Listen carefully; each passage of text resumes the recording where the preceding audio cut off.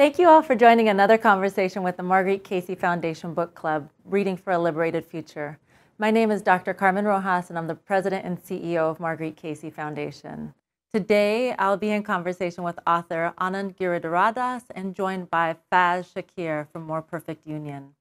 Faiz Shakir is the former National Political Director of the ACLU. He led the Bernie Sanders presidential campaign and is the founder of More Perfect Union. Anand Giridharadas is a former columnist for the New York Times and an author of many books, including The Persuaders, at the front lines of the fight for hearts, minds, and democracy, which we'll be talking about today. I'd love to thank our wonderful co-sponsor, Seattle Arts and Lectures. Seattle Arts and Lectures is committed to engaging and inspiring readers and writers of all generations in the greater Puget Sound region. I also want to share a little bit about Marguerite Casey Foundation. Marguerite Casey Foundation supports leaders, scholars, and initiatives focused on shifting the balance of power in society, building power for communities that continue to be excluded from shaping how society works and from sharing in its rewards and freedoms. We are so proud to be able to support authors like Anand by purchasing and sharing his work with our beloved community. Marguerite Casey Foundation is committed to providing over 2,000 free copies of his book to a mix of our registered guests and community-based organizations. And we're thrilled that those watching today will have an opportunity to learn from its critical work. Thank you so much for joining us today, Anand and Faiz. Anand, I want to start with you. We normally open these conversations with the author reading a little bit from the book to help set the stage for the conversation. Go ahead. Yeah, I mean, I was thinking about that, and I thought I would just talk about it. Great. Read verbatim. So first of all, thank you for having us, Carmen, and thank you, Faiz, for joining in. Faiz is one of the stars of the book, one of the people I talked to for the book. I think one of the heroes of thinking about persuasion in new ways in this time.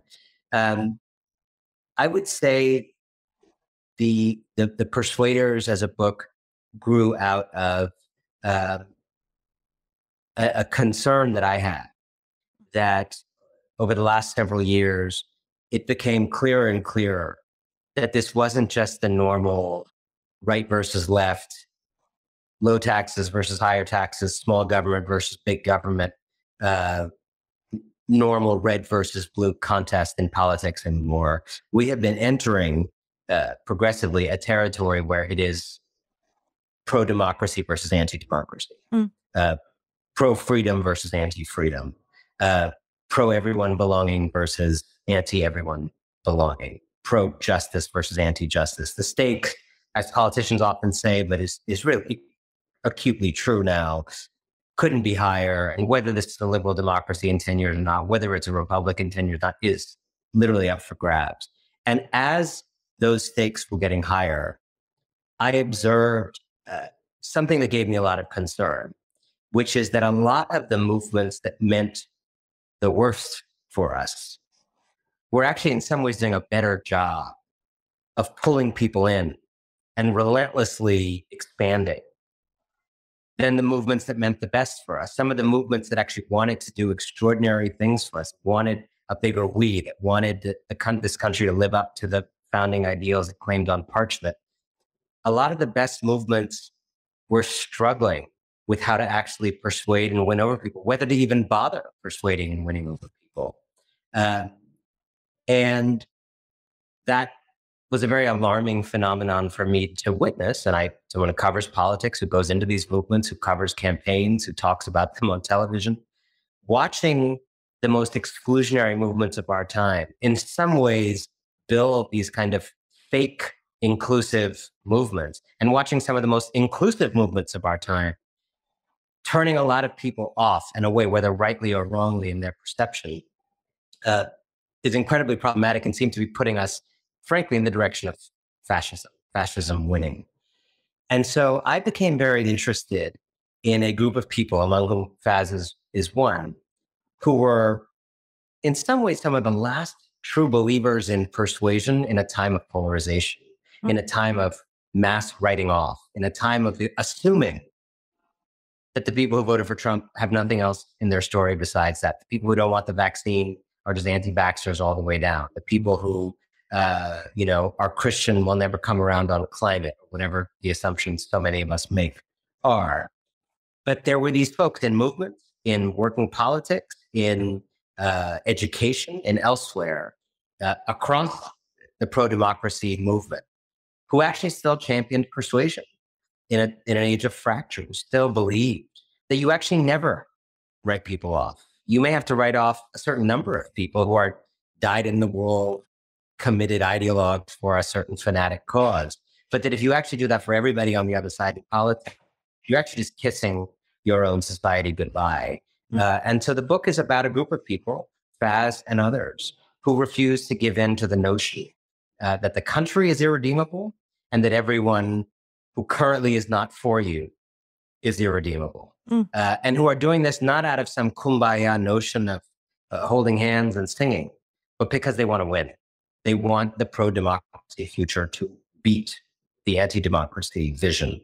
And I think they have a lot to teach us, the people I wrote about how to actually build the kind of country we want, but they have a lot to teach us individually also, not just systemically, about how to win back those uncles from QAnon, how to win back, our friends and neighbors who might believe some really awful things, but actually, if you look more closely, have the potential to come on board with us on some other things.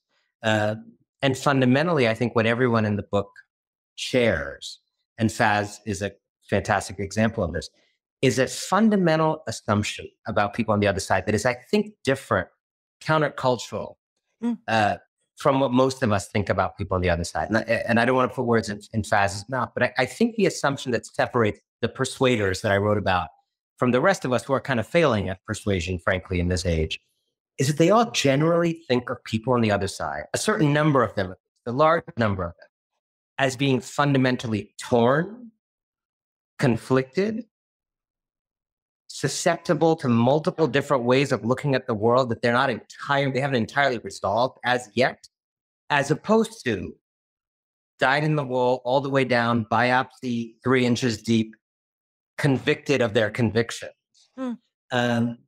And so the persuaders that I'm writing about understand what the evidence and data also show, which is that a lot of racist people voted for Barack Obama. They held their racism deeply and they loved Barack Obama. A lot of Republicans voted for Bernie Sanders. They think that socialism stuff is baloney. They think it's the devil's work, but they thought Bernie was fighting for them, right? A lot of people who are evangelical Christians and will vote on that issue on a bunch of things from abortion on down, don't like government mandates.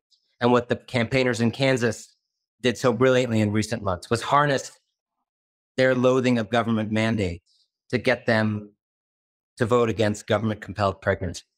And so I just wanted really the bulk of the American people to learn from these persuaders who refuse the great American write-off and are looking for ways to build a bigger we and save this country from itself. Oh, so many follow-up questions, and I'm so excited to bring Faiz into the conversation. But I want to ask you one more question, which is about winners take all. So for me, winners take all was the first introduction of your writing and research and work in journalism to being able to understand the set of relationships that exist when people with concentrated wealth and power are able to have conflicting commitments. On the one side of their mouth, they're talking about doing well, and on the other side of their mouth, they're talking about doing well on the backs of other. They're like whispering a commitment to doing well on the backs of other people, right? There's like the thing that we say out loud, and then the action that allows for the thing that we say out loud. Do you see a relationship between the work and research that you did in Winners Take All and this book? Yeah, it's a great question, and it's something I've been thinking about, because in some ways each book is its own kind of irritation with society turned into a book, or its own itch that is scratched through research. But there's a succession. So I would say, first of all, and this is my 4th book, I would say all the books, actually. One is about a hate crime in Texas. One is about, social change in India. the other two that we're not even talking about. But they're all in some ways about democracy. I'm very interested in democracy. And I think I'm very interested in the kind of question of whether it can work with a complex group of people, whether it's India or Texas, and, where these two books. I think the journey from Winners Take All to this book is Winners Take All. We talk a lot about fake news, for better or worse these days. Winners Take All was a book about fake change. It was a book about a certain kind of change that was being proffered by the richest, most powerful people in society as in some ways, a kind of high-class ruse to distract us from the real change that was sitting right over there waiting for us, which is policy, which is law, which is actually shifting the balance of power in society. And Winners Take All is about all these diversionary projects of fake change, whether it's impact investing or philanthropic donations to by Goldman Sachs to reduce the racial wealth gap when or Starbucks to reduce the racial wealth gap when their business activities every day are widening the racial wealth gap, so on and so forth. It was about the notion, as you put it earlier, that you can't that there's something absurd about the kind of prevailing notion of American change in the early 21st century being that the people most responsible for our common problems should be appointed saviors and decision makers in solving the very problems they are not even done causing. The idea that Mark Zuckerberg should be shoring up election security while causing our elections to be so insecure, or Sheryl Sandberg should be telling women to lean in while selling women into kind of authoritarian misogyny. Whether Elon Musk should be fighting climate change while not paying taxes, so on and so forth. The idea that these people, of all people, the worst should be the first in deciding the future of the common good is a problem. So Winners Take All was a kind of takedown of fake change. In some ways, I think it was incumbent on me to talk about those trying to deliver real change as I see it. And in some ways, Winners Take All put me into conversation with people like Faiz and others who were delivering the kind of change that I was advocating for. And it took me into their world and seeing what they were up against. They were up against a whole different set of things. And it struck me that folks like Faiz and many others, at these Persuaders, were obviously up against the rich and powerful, as I had detailed in Winners Take All. And that was a huge, problem that they had to contend with. I think one of the revelations for me after Winners Take All was that was not the only thing they were up against. There was a kind of second big cloud of things they were up against, which had some relationship to the rich and powerful and their obstructions, and in some ways was its own phenomenon within their spaces, within their movements, within their causes, which is in some ways, a tendency towards smallness, a kind of fetishization of smallness, a comfort with smallness. And you're going to hear me use the word evangelical in non-religious context over and over again, but a kind of non-evangelical nature, being totally fine with not conquering souls. And, when I was reporting on the Bernie campaign, Faiz said a very simple sentence to me that I think became the chapter title. He said, "A movement that wins is a movement that grows." I think in any business context or any other normal context, that would be a very obvious statement. That you can't succeed if you don't have more customers, more growth. But frankly, Faiz saying that for a very progressive candidate was a somewhat radical statement. That's right. And I think in some ways it was problematic that it was a radical statement. He was up against more than he should have been up against in articulating the view that there is some next 10% for Bernie Sanders and some 10% after that are actually not the same as the first 25%. And that we might actually need to say some different stuff. And then in that next 20%, or certainly in the further 10%, there might be some Republicans. There might be some people with some Cold War trauma who still fear going into those nuclear bunkers, who don't like the Reds. There might be some people who are put off by Bernie Sanders' personal affect. There might be any number of things. And Faiz wanted every last one of those people. And as I saw it, a lot of people in these broader movements did not actually share that orientation. And I was interested in this book in understanding both how it came to be that it was even disputable that one would want to grow as a movement, And then I really spent time with folks in these spaces. Alicia Garza is another example, one of the kind of leaders of Black Lives Matter. Certainly not someone who's a, milquetoast moderate, but someone who is an internal critic of the progressive movement and of her own spaces, saying, where's the growth? Where's the evangelism? Why are we not outraged by the fact that we don't have, a few percent more people in our movement every day than we did yesterday? Why is that not the only thing we're pursuing?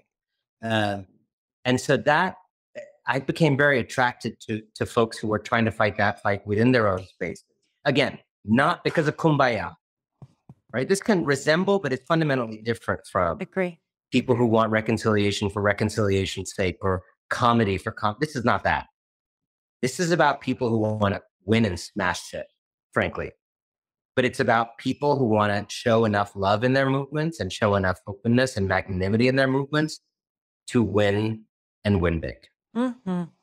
Faiz, I'd love to bring you into the conversation. I was so excited to have you be a responder, a subject in the book, mostly because I've been really proud of the foundation's ability to support more perfect union. And I think you've thought a great deal about what it takes to persuade people, most recently in the support of expanding labor unions at places like Starbucks, Amazon, Trader Joe's, and Apple. What are you learning about what it takes to persuade people to engage in the struggle for economic justice? And let's take it like one step further, in order to protect what is left of our democracy.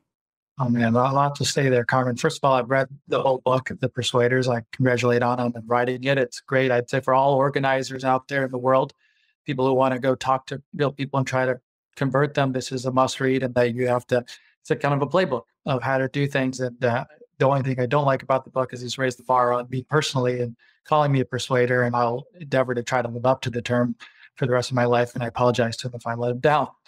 But, in this work that I'm trying to do with economic justice arguments, really, if you think about labor movements in America, we should step back for a second, Carmen, and talk about movements. And the idea of movements is that sometimes, we are oriented around a vision, philosophy, and values that we care deeply about. And oftentimes by design and by definition, you are a minority trying to convince a majority. And so you take that approach and you say, well, movements sometimes have different goals. And by the way in which you're trying to organize a movement, it could intentionally be targeted at a minority. You're trying to move a certain decision maker, a certain class of people, a certain number of key folks. But the movements that, I've been engaged in, that I think Anand is referring to, are majoritarian, things that are trying to convince a lot of people. Now, you even win an election. You were trying to win an election, you're trying to do a majoritarian, try to convince, 50 plus 1% of people to be with you. And when you're talking about those tactics, those kinds of efforts, to my mind, that coming out of the Bernie campaign, the number one thing you have to think about is class consciousness in society, the plight of working people. And that is a multi-generational, people with multiple racial identities of all kinds, who are in that class of people, laborers in America, who constitute a vast majority of America, who are ignored. And the first premise in talking about that subject is to acknowledge that people have pain and struggle in their lives, and they may not always see that. And that pain and struggle doesn't have to do solely with your race, doesn't have to do solely with your identity. It's a shared pain and struggle. And when you start talking about that pain and struggle, I think that there's a way to connect it so that we are seeing each other for our commonalities more so than our differences. And that is really kind of in the heart of what I've been trying to do with talking about the Starbucks workers, then the Amazon workers. You look at them, they come from all different kinds of backgrounds. I remember talking to Christian Smalls, who successfully organized Staten Island warehouses, and I got people who voted for Trump, who voted for this union. And that, my hat's off to him. I think about somebody who's been able to organize a union, Staten Island warehouse, talking to people who voted for Donald Trump, but convincing them and persuading them appropriately that they should be with them on fighting for better working conditions, higher pay, air conditioning in the warehouse, et cetera. He's doing that. And there's a lot to learn from all of those organizers, Starbucks organizers, Amazon workers. All of them are doing what Anand is writing about on a daily basis. They're talking to the coworkers who may not ideologically be with them politically, but hopefully could be with them in a democracy of the workplace. Faiz, can I actually push on that a little bit more? Because one of the things that I love about the work that you do at More Perfect Union is something that I feel like we have abandoned, is actually just talking about class, period. That like in progressive movement more broadly, we're so conditioned or comfortable to talk about other forms of identity, be it race, be it gender, but class has been left behind as a unifying feature that will allow for a true struggle for a multiracial democracy. Why do you think that is, especially given your experience on the Sanders campaign? What is our discomfort as from liberals to progressives in talking about class? And why is it that more conservative forces have taken on a different conversation around class to animate greater interest or a greater ability for people to come together? How have they been able to use class as a persuading tool? Well, that's where Anand's other book, Winners Take All, be a great also primer for many people. But Carmen, the easy answer is it comes down to power. And if you're challenging power, there's a different kind of friction involved in the process. And that's what a class struggle is ultimately about. When I was young, I was told that there were 3 subjects that we weren't supposed to talk about: religion, politics, and sex. Nowadays, if you're on social media, all those subjects are discussed, and then some.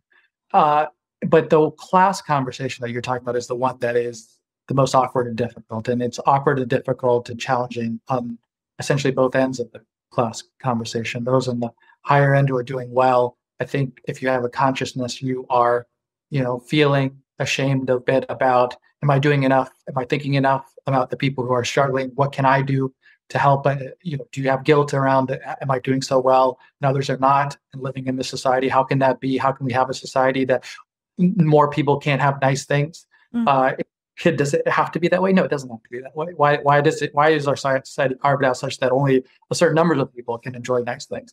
That's by design. It's a structural flaw in the system. But then, to me, the great revelation of the Bernie campaign, traveling with him all over this country, when you talk to people who are deeply struggling day to day, know every penny that is spent on their healthcare premiums, or know every penny that they spent in disposable incomes for food. All right, they know every penny, and you think and talk to them about their shame. There's deep shame, that personal shame, that they're letting down their own family. They're letting down people around them. And that, to me, is the thing that strikes at your soul, because it isn't their shame to carry. It is the shame of a society to carry, that we have created a system that has let them down. And that was obviously the Bernie Sanders argument, was that we can, and you should be in solidarity with me. You should be in solidarity to fight against structural oppression. And let's talk about some of the ways in which it would improve everyone's lives. And I think that if you have that class conversation, you're talking about taking on power. So you go circles back to this labor conversation you and I were just having about a Starbucks worker who's trying to organize a store. When they're trying to organize that store, they're not merely just saying, "Hey, I want to raise the wage from $11 here to about $15." No, that's not all what they're arguing. They're arguing that the way in which we make decisions about this store and other stores should involve us as workers, because we are the labor of this place. So we should talk about how you can better treat our workers, and we should help make some business decisions. And in fact, when you look at successful labor organized society like Germany, that is in fact how it works, where laborers have a seat at the table to think about the things that affect them the most. That means that you are intentionally and purposefully taking power from those who already have it, i.e. Howard Schultz or anyone who's a CEO, and you're saying, "Hey, you guys have too much. And now you have to share it with those who are helping you acquire all that much."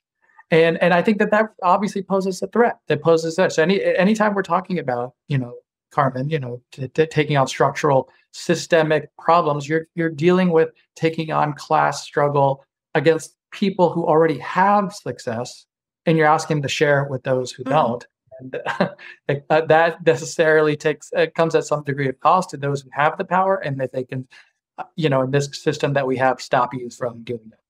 Can I just, I want to add Sure. what Faiz is saying, because I think it's so important. Let me make an optimistic version of this point. which is that actually in this country, somewhat unusually among many countries, both the race and class conversations are things we've learned relatively recently to do at any level of proficiency.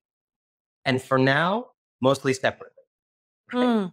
So I think we have to talk about this as novelty. Like when we were growing up, I mean, the reason the Bernie Sanders campaign is of cultural and historical, not just political significance, is just that notion of a kind of class-based political appeal was unheard of. This is not how history is taught. It's not how, right? And so, and there's all these essays I say in high school, why is there no socialism in the United States? Like, and we can have a whole deeper conversation there about, I think there's this anti-royal tradition in this country going back to the founding, where we were very afraid of centralized government authority, AKA kings. Mm. And because in this country, we didn't have the whole Middle Ages and everything, there was less of a fear that you have in much more common in Europe to private power, the abuse of private power. And so in most European countries, you have both a fear of the king, centralized power, and a fear of the local, like, lord, right? Yeah. And those are kind of balanced. And in America, you really have this like libertarian fear of the king, and you don't have the same fear of Goldman Sachs in the political bloodstream. So there's just a whole, like, it's taken a lot of work to just get Americans to be able to talk about money, class, without it being called class warfare, right? That's number one. That's a new conversation. Second, there is a pretty new ability to talk about race, right? And so, and like, I mean, the amount of the stuff that is post 2020 is also quite insane, right? That the number of using terms like white supremacy. When we were going to school, these were not terms that were used all the time. So I think we've made some progress in being able to talk about each of these things in the past several years. I think what we have not done yet is figure out how to talk about them together. There's still on the left a lot of like, wait, is it your thing or is it my thing? It's the class stuff, is it the race stuff? A lot of reductionism. And there's, I think, some new efforts to say, can we integrate how we talk about these stories together? Yeah, I mean, I think that for me, one of the greatest examples of this is, but frankly, our first book talk was with Heather McGhee.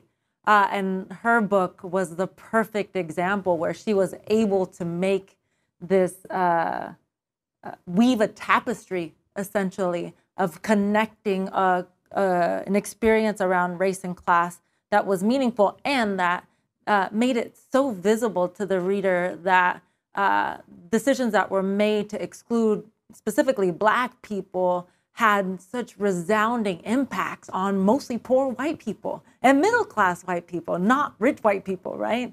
And I think that we have a real, there's a real challenge in our movements to be able to walk and chew gum around race and class in a meaningful way, right? Like one of our upcoming book talks is with the author of Elite Capture, which is the other side of the story, right? Which is the ways in which we have allowed a conversation around race to be wholly disarticulated from an ideological commitment. We assume, and we've seen, through the work of people like Keeanga-Yamahtta Taylor, who profiles the ways that moderate and conservative Black mayors in this country have advanced more neoliberal and conservative projects, and that we have a real discomfort, frankly, with being able to grapple with that and to do so in a way that I love this framing, this phrase, Anand, from the book that Anand shares consistently, which is the ability to paint the beautiful tomorrow. Like we can't grapple around this thing as well as paint a beautiful tomorrow. For some reason, that has become an impossible task for us.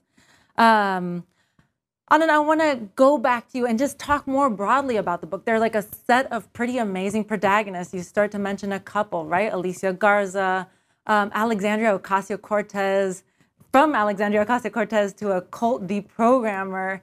What are some of the unifying characteristics or attributes of the subjects that you profile? And are there things about their approaches that you think we should lift up as features of alignment?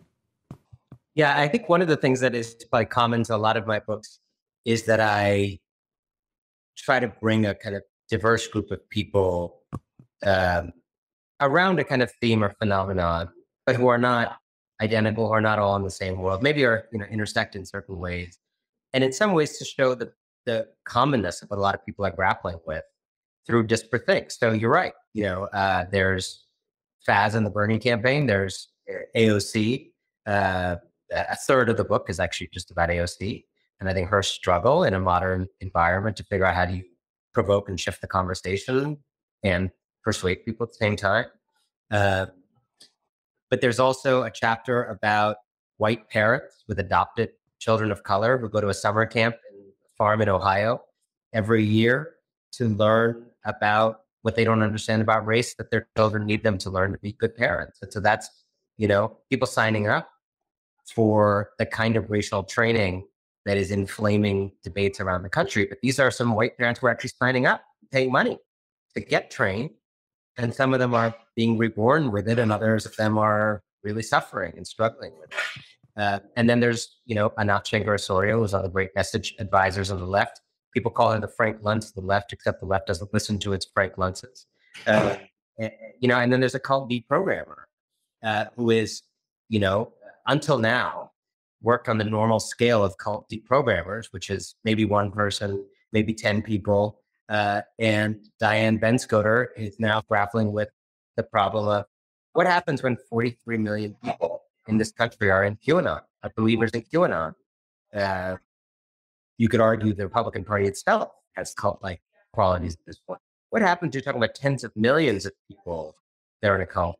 And so you're right. These are very disparate examples. And I do that in part to see, is there anything that Faiz is thinking about that the cult deprogrammer is thinking about, even though they're attacking very different problems? And I would say a couple things connect these people, although it takes different manifestations. Number one is the fundamental view of people on the other side as complex rather than simple, right? That sounds obvious, but I actually think it's very normal as a human being to know that you are complex, but to assume that the other side is very simple, right? The other side is ideological. The other side is very partisan. You are, full of teeming variety. And so whether it's the cult deprogrammer who understands, yes, this person may be all the way QAnon, but no one likes to be anybody's dupe.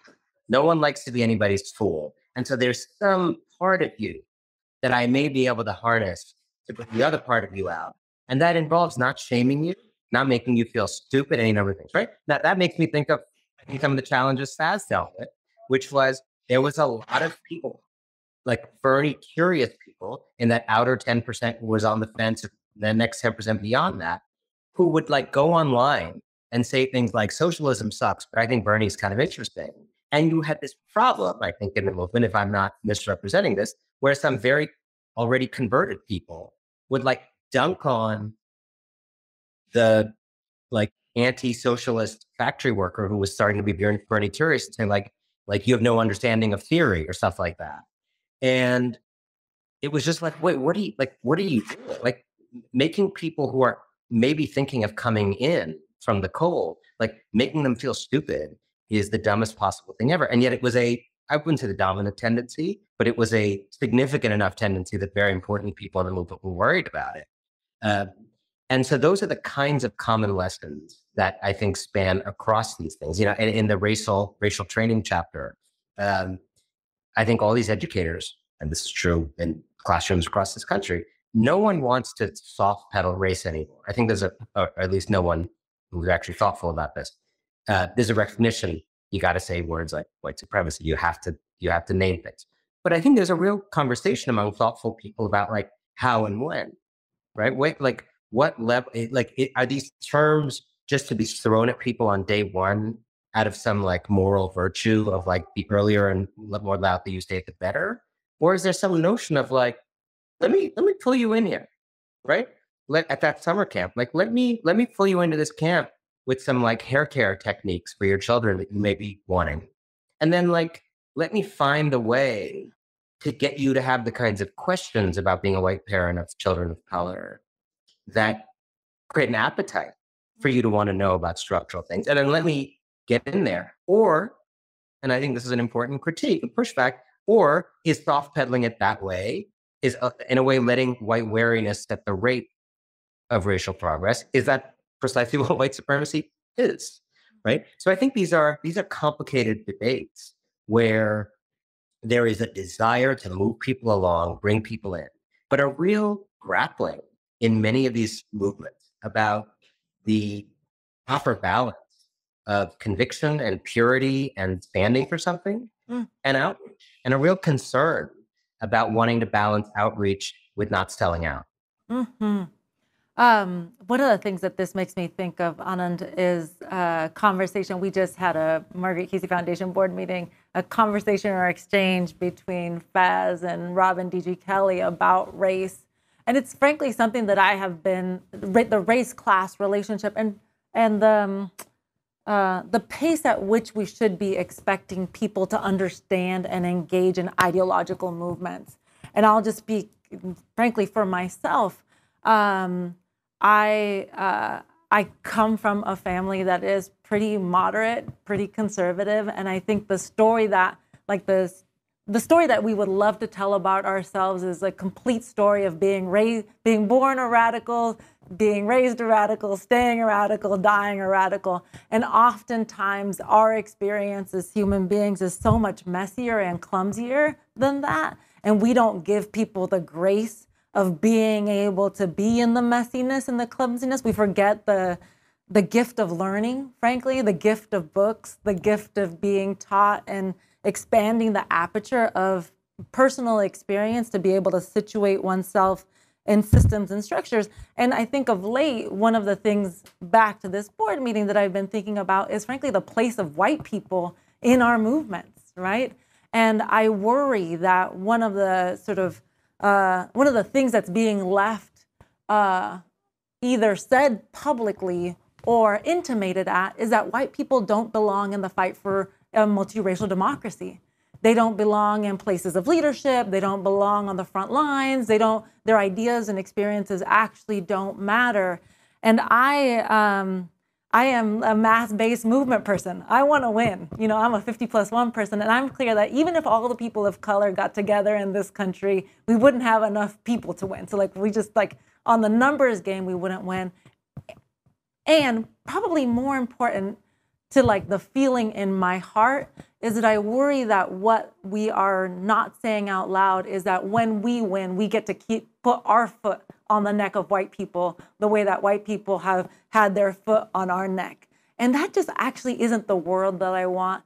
Faiz, I would love to bring you in. You started to share some about this when you were talking about the work, the organizing work happening at the Amazon warehouse. But what have you learned about cross-race, cross-class organizing? And what are the things that we get wrong, that progressives in nonprofit organizations and philanthropy who identify themselves as always thinking about these things, what are the things that you think are the easy things for us, the easy fixes? I hesitate with starting with anything that's wrong. I think people, especially in our movements, have different roles to play. And in an ecosystem, we're going to have some people who are going to play the role of hammer. And they're going to hit you over the head and say, you, Carmen, you, Anand, you, Faiz, you're all living in a white supremacist structure, and you're contributing to it in the following ways. And it's intended to be a shock and awe approach, right? It's to shake you and say, oh, holy cow, I don't like hearing that, but man, maybe I needed to hear that. And that's a legitimate and valuable role to play. But where it comes into conflict is when you're trying to get into a majoritarian persuasion approach that Anand is writing about. That approach may not be the persuasion one. That approach might be to the, what you assume should be your converted base. And maybe isn't fully converted, but you're going to try to convert them into your converted base. As we're trying to move a lot of people from a position of just not being ideologically or philosophically aligned with us. That's where I do think that if you read Anand's book, he's coupling, policy conversation, factual conversation with a tone and style conversation. And at least when I, approach this for my own work, I remind myself of the things that you're talking about, Carmen, is that everyone is on a journey. I've been on my own journey. Raised by conservative parents. I had different views of the LGBTQ community. even abortion when I was probably under the age of 15, taught to me by a conservative religious community, taught to me by a bunch of conservatives around me. I no longer hold those. I've evolved for myself as an independent thinker, moved on my own value set, but remember very much where I came from, and remembering that people can and will move over time when given knowledge, but given permission slips, given the power, the freedom to move, not to be morally lectured to be told that they're terrible people, right? And so that's the balance, is to suggest that is there permission slips for people to give allowance for them to be on their journey, and that you invite them. You're a welcoming movement who invites them to come over to your side. And as you kind of engage in this tactically, I think the number one thing I keep in my head is respect, especially when you're talking about that race conversation, right? I do firmly believe there are a lot of white people out there who want to be with us, and may start from a feeling of saying, I hear you, Carmen, say black and brown all the time. It seems like it excludes me. It seems like my pain and struggle as a white person doesn't seem to be a part of it. And I would even say maybe that pain and struggle is not one that you even see. And so what we as progressives might say is like, yes, we have white supremacy in the form of white people have held, all the CEO jobs for as long as we can remember, have held key political posts as far as we can remember. They have held power of this country.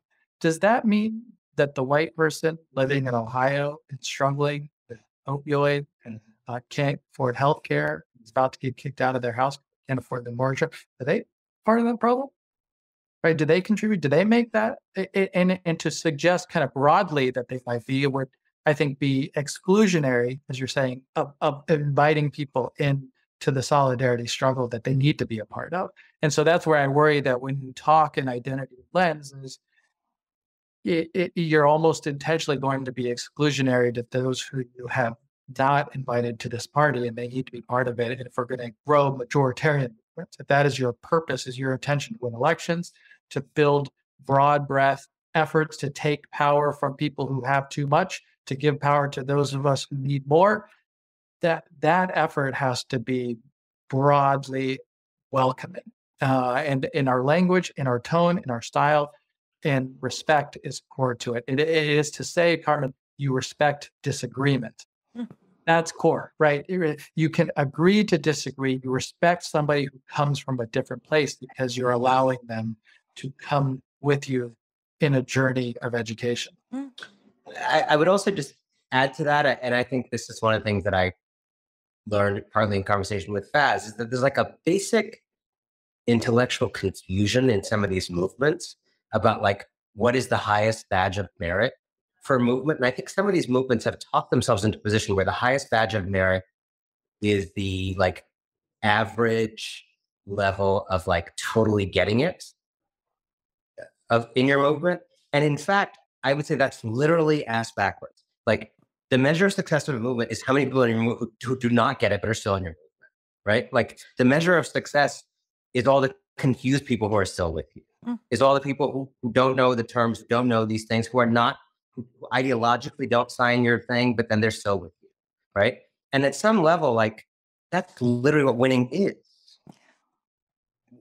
Like that's how some of the most transformative forces that have won, that's how they've won. Not by changing everybody's deep and essential nature, but by, in a short-term thing of a particular contest or thing, getting some number of people who, aren't on board all the way down to just like come on board for something. And I think when movements actually like shame themselves or shame those people for having like kind of flimsy adherence, they're just literally getting it backwards. This is literally success. Like you are winning. Like you're like I saw it. I saw covering the Bernie campaign.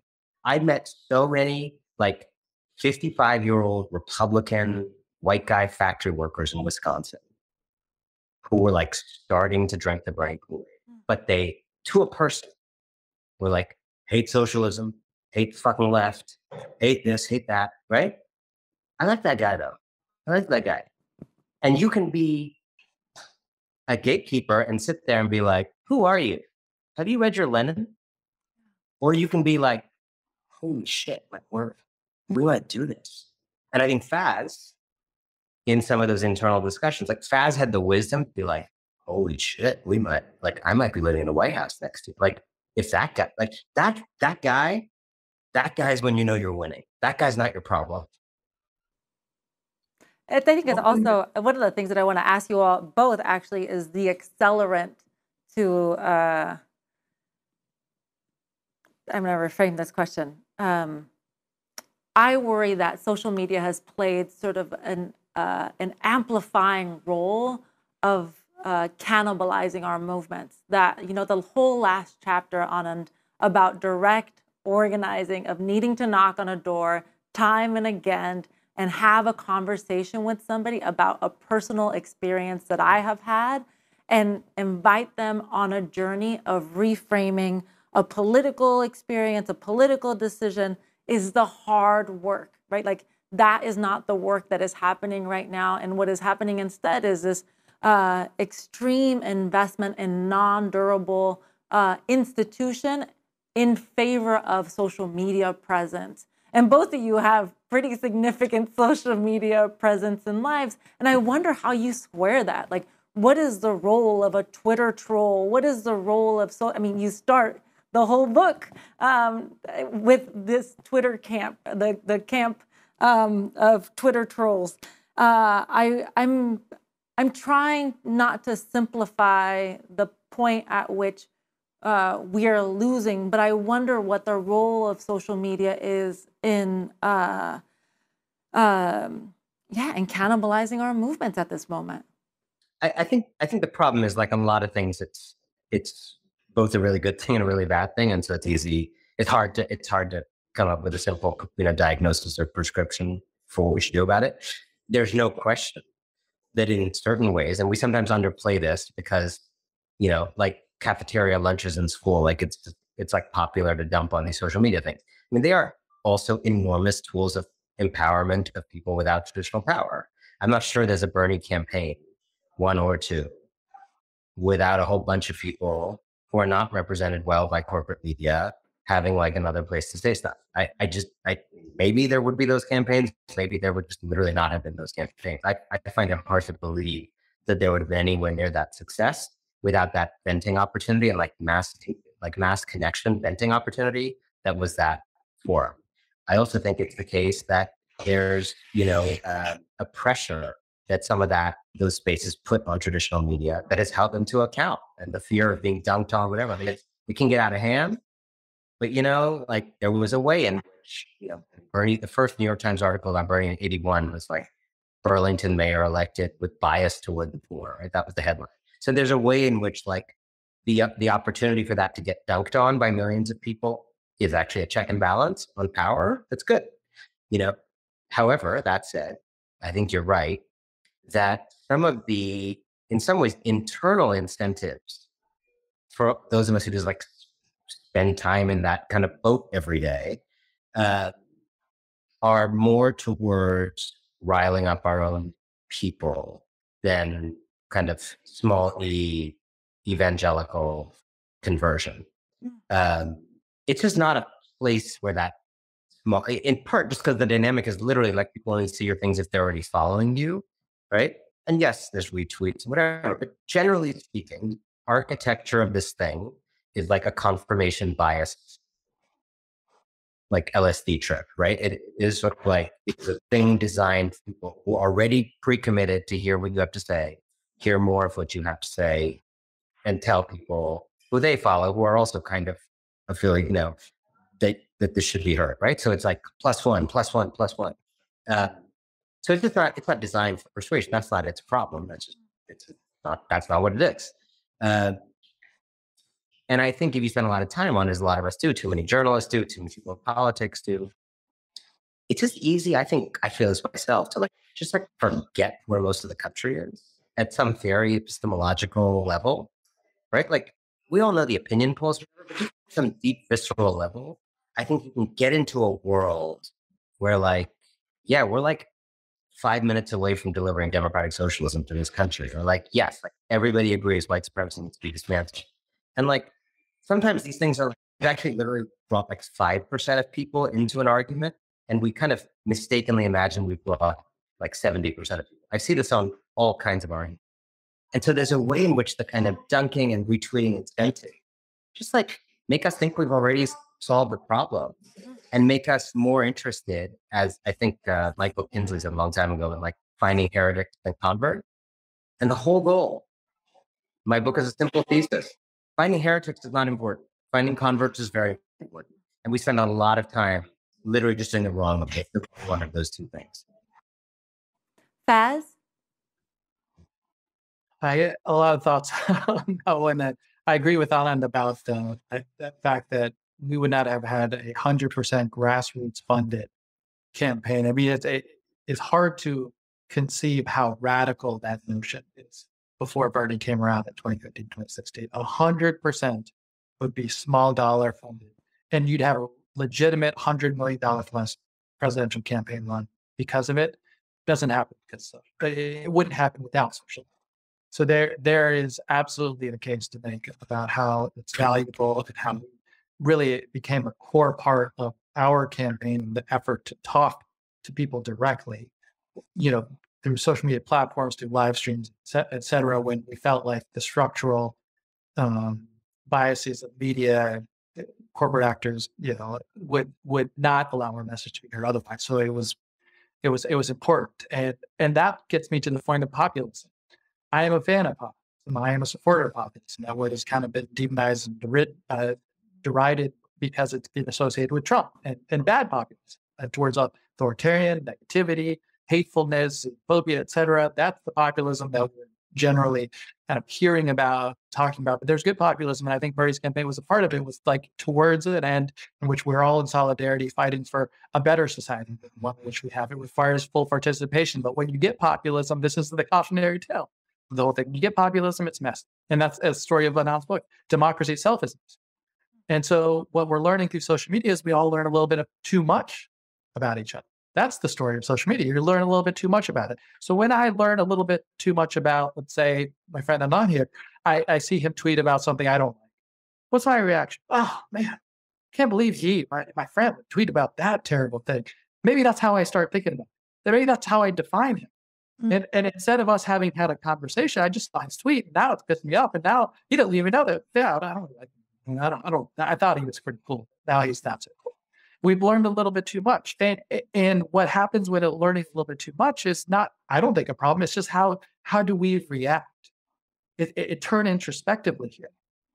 Do we appreciate that people are complex and different? And you don't always have to agree with them. They're going to have a different perspective on things.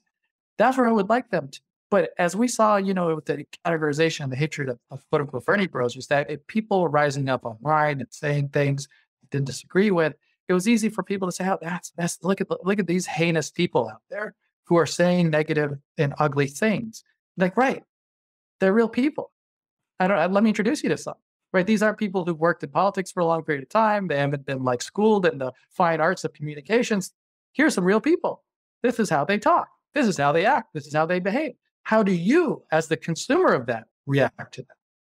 How do you, do you condemn and hate them because they might have a different point of view? Do you, can we appreciate where people are coming from and appreciate that there's different conversation? I think about the soccer fields now, my kids, and the fact that most parents, when they arrived at the soccer field now, probably know a lot more than they ever did about the people who were on that field than they would have 2 decades ago, right? Because you've seen the Facebook posts of the parents and you saw so-and-so say this to so-and-so. Oh, did you see that they were on a fight on Twitter the other night? Or did you see that they were taking on each other on Instagram? And it leads to it can lead to a kind of an isolation. But my hope and optimism for this is that we appreciate populism for the good, that democracy is messy, that you respect that people are going to come to these conversations in different ways, from different approaches and different walks. And yes, we're seeing more of each other than we probably care to or want to, but we give allowance.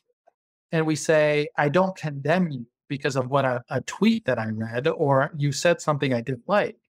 So I'd ask people to kind of think introspectively and say, am I allowing consumption of what I'm seeing to alter my behavior such that I'm not giving allowance to people to be on a journey, to still be welcomed into a place. Because I don't think that's the place we want to live in, where we allow like what you see online to then change your behavior about how you might interact with real people in the real world. I want to close out with a question just about you all in persuasion. So I think that often we can disassociate the practice of being able to change our mind or curiosity. Like the relationship between curiosity and persuasion is really close for me, that you have to be like curious and have a willingness to change how you think about something. I'm wondering, I'm going to start with you, Faiz, and close out with you, Anand. Tell us about a time that you were persuaded. Yeah, the one that keeps coming to my mind is that when I was young, I was fortunate to be put in a position, by my former boss, John Podesta, was the head of the Center for Rapid Progress at the time, and he put me in charge of, Think Progress, and it was a news publication. I was well under the age of 30. Can't say I was probably 24, 25, and here I am running kind of communications and publication for a large, progressive think tank. And I suddenly, for the first time in my life, had to manage people. And one of the people who I ended up hiring is, among many, was an older person who had kids and a life that I hadn't yet lived. And I was hard charging when I was young. I was like, hey, we got to get the content up. We got to, push. I was bullheaded towards like, fast action. Let's get things done. And sometimes I would be tough on people around in the way in which I was demanding. And I remember one time this person wrote, newsletters that he had just joined the team, probably his weekend, and you're training these people up to our writing style. He submits a draft, and I remember reading the draft, and we were in an open air environment. And I yell across the room, and I'm like, "Hey, didn't we talk about this? Well, what's wrong? What's wrong? Why didn't you get this right? Didn't we talk about this yesterday?" And I said it in a kind of very aggressive way that obviously I regret as I talk about it now even. And he said, "So I'm sorry about that. No problem. I'll get you a revised version." He sat down, and he texted me later in the day and said, "Hey, can we chat outside?" So sure, no problem. Go outside, and he goes, "Listen, everything you said was right. I really apologize. I should have done better on that first draft. But I want to let you know that the way in which you addressed me just felt professionally disrespectful. And I think, it's not becoming a good leader. I look up to you, Paz, as, being a good leader of the team, and that let me down. And I just wanted to let you know directly." And I remember feeling like I was a train with a full head of steam rolling down the track, and somebody had just put up a brick wall and I slammed right into it. And I was like, holy crap. And it just made me stop. And I was like, shit, you're right.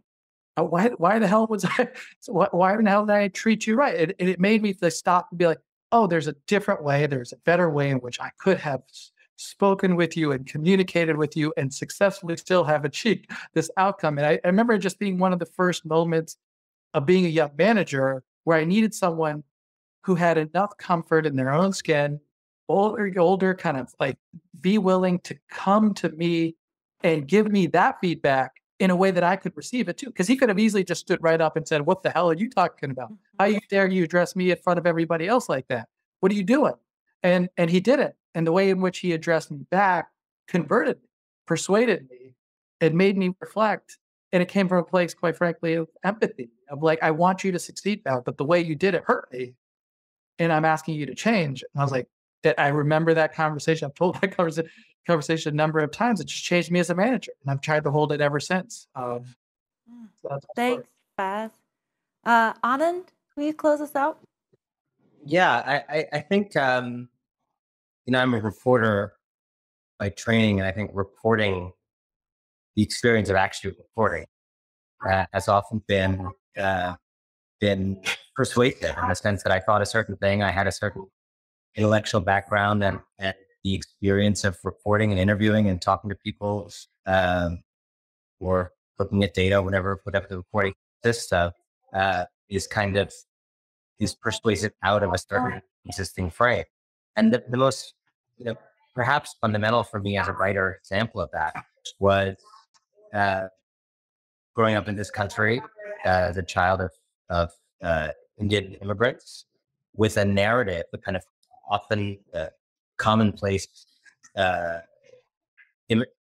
immigrant/American dream narrative around, success and opportunity and work hard, play by the rules, and pursue your dreams. Anything's possible in America. My parents were fortunate enough that felt like a true story, and it was sort of our family culture, and it was sort of the narrative. And then when I was in college, senior year, I decided to move to India, and I became a reporter when I was 23 for the New York Times, foreign correspondent. And I started covering India, the country my parents had left. And there's something about the dramatic nature of inequality in India that made me realize, in the Indian context, people don't make their own destiny. As much as that was my mental model, India just dramatizes that to a degree that's unignorable at my work as a reporter. And then that kind of made me realize, actually, people don't make their own destiny anywhere. But seeing it in India as a reporter helped me understand a kind of truth that really was the opposite of a kind of American, anyone can do it if they try narrative.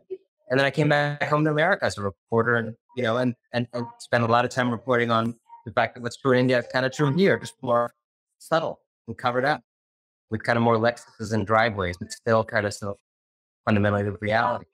And so I think a lot of the work that I've ended up doing, writing about these divides in America and elsewhere, came from being disabused of my own, childhood and family narratives around immigrant can-do and success, and understanding that, in most of the societies we come from, if you're lucky enough to be in a good place, it's because you're the exception, not the rule, and that one's attention should be focused on rules, not exceptions.